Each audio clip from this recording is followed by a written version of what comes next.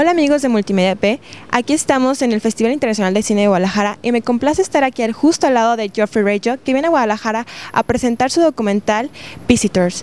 Hello Mr. Reggio, I'm very glad to be here with you today. So For me to be with you. I will pass you the microphone to respond the answers. So first of all, I will ask you how Visitors born. What was the first main idea that you get in your mind to conceive this film? First of all, it's not what's in my mind. It's what's in my solar plexus. It's how I feel. These films that I make are not aimed at the mind. They're aimed at the heart. So I don't try to go out. They're not based in logic, so they're not based in screenplay where you know what it's going to be before it's produced. It's more like creating something in art. If you knew what it was going to be before you created it, you probably wouldn't do it. It's something that's inside of you that one must find. It's almost like being a midwife to something, giving birth to something that is already present, and that through struggle and through focus and intensity one finds. So I don't start out with an idea. I start out with a feeling. And the kinds of films I do look to the voice of the world. There's a beautiful statement called, if I can remember it, genius loci, which means the genius of the place. Every location has a voice of its own, beyond anything that I can say. Mexico has a voice of its own beyond anything you can say, because the place we live in is alive. The films I make are trying to find that voice of the world, in a very limited way, of course, so that I can, on cinema, give that voice a place to articulate its meaning to those that watch it. Visitors is a journey as audio filmography, so I will ask you, why do you think that someday maybe human beings will finish the journey of self-discovery? I can't answer that question. I can't, you know, I'm not God. Only she will know that answer, not me. Okay. But, you know, while we're here, we have the opportunity to journey beyond the time that we're in, of the present or the past or the future. We can live in this, as it were, timeless zone. If we're willing to live outside of ourselves and not think about ourselves. As I tried to say in presenting the film, all of us are on speed in rush hour, outrunning our future.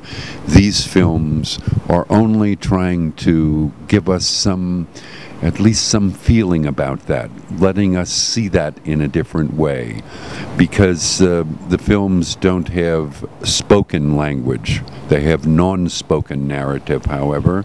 Everyone will hear a different voice. And that's it. So it's more of a cinema that offers the freedom to the audience. When I make a film, I look at it in terms of three dynamics: the image, the music, and the audience. It's a trilectic. It is the audience that is as much involved in the making of my films as myself and my crew, because we make the film in a way that leaves you free to have your own feeling about it. Why do you use poetic cinema? Why do you use poetic cinema and none other resources to explain and leave this message in the hearts of the audience? Well, it's a very beautiful question. I'll try to do my best to answer it. We see the world through languages. So as you speak Spanish and I speak English and other person speaks Lithuanian or Russian or Yanomami or whatever it happens to be, our worlds are different because of the languages that we speak. Now, it is my opinion only that our languages, all of them, those of us that live in the civilized world, not the indigenous peoples like the Huichol or people like that, beautiful people, but those of us that are civilized, that live in Guadalajara or in New York City, our languages, in my opinion, no longer describe the world in which we live. Because I do documentaries,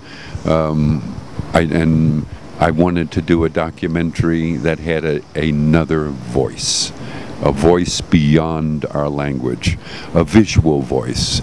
So it's not for lack of love of language that my films have no language in them. It's only because I feel that our language is not telling us the real story anymore. To me, this is an unspeakable tragedy. So what I try to do, you know, there's a famous statement Napoleon made, a picture's worth 1,000 words. I turn that on its head. I try to offer you 1,000 pictures to give you the power of one word, to reclaim one's language in speaking, in enunciating. We create that which we enunciate.